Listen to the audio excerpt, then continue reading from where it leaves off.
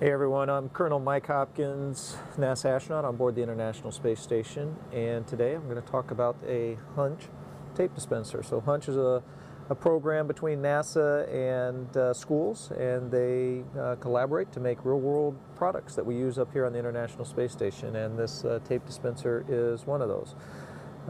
Now, HUNCH has done a lot of different things up here for us. They've done things from handrails to galley tables to even some of the culinary, some of the food products up here have come from the HUNCH programs in the past. So very excited about this particular item though, because most of the time up here when you're working and you don't have enough hands, but you don't have your scissors and you need to cut your tape, you end up doing it like this.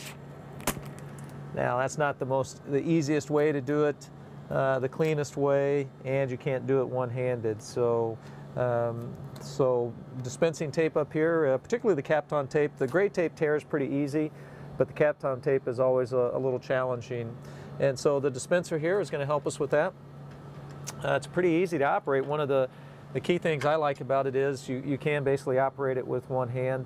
And up here, you oftentimes using your other hand to stabilize yourself. So very easily it goes on the guide rails. You can see it's already locked in place, and so that's pretty good.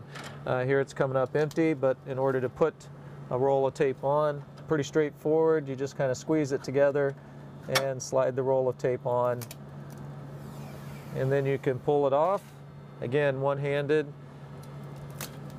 and I've got my very clean cut piece of tape, and I can have multiple tapes on at the same time, which is also nice.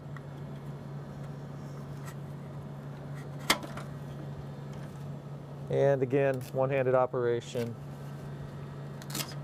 Very easy to tear. And then the other thing that you can see, when you run out, it's pretty easy as well, just to take the tape off. And there you have it. So I would say this tape dispenser is, you knocked it out of the park.